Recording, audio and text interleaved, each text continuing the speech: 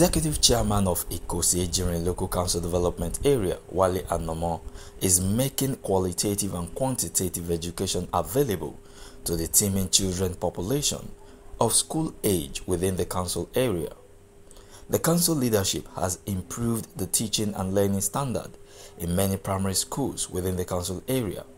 The newly constructed block of 3 classrooms for the pupils of local government central primary school, Agbowa-Ikosi, is another testament to Anomo's educational program. Dignitaries and residents of the council area gathered to witness the official commissioning and handing over of the academic building, furnished with chairs, desks, and other learning materials for the pupils. In his speech, Anomo said the intervention is a testament to his unwavering commitment towards building the future leaders. It is a very critical sector that we need to invest so much, because when you close the door of a school, you open the door of a prison. And when you open the door of a school, you close the door of a prison.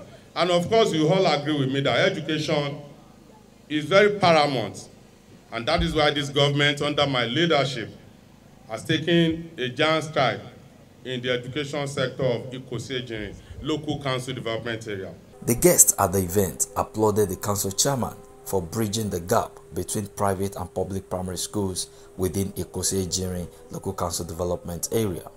If I could say, he has a passion for education in Ikosi-Ejinrin specifically, because he has been supporting, he has been doing a lot.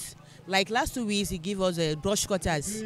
That one we use it to clear this place. Last session, he came to our schools to give the children, all the children, without excluding anybody, he gave them books, school packs, so to everybody. Education is very, very essential. If you go to the north, where you see most of these bandits, it's because they lack education. Now, today, as you can see, people are jubilating. But my own is to call upon all indigenes of Ikosi-Ejinrin, the people that are blessed, to support him. No nation can rise above its educational system. When the education in its nation is stable, when it is developing, when it is progressing, definitely there will be a remarkable development in that nation. And that is what you are seeing today. These children are the future leaders of tomorrow. For any reasonable education, there must be a conducive learning environment. This is what Honorable Wale Anomo is providing for the future generation. This is the first ladder in the educational system, and therefore it is important that we give our children, a very solid foundation. And part of giving them solid foundation is to give them conducive environment to learn, which is what we are witnessing this afternoon. I thank God Almighty that the chairman promised to do this, and he has fulfilled that promise. My message first is for all of us to take responsibility of this structure, to know that it belongs to us, and we should guide it generously, and ensure that it's protected so that it's not vandalized in any way.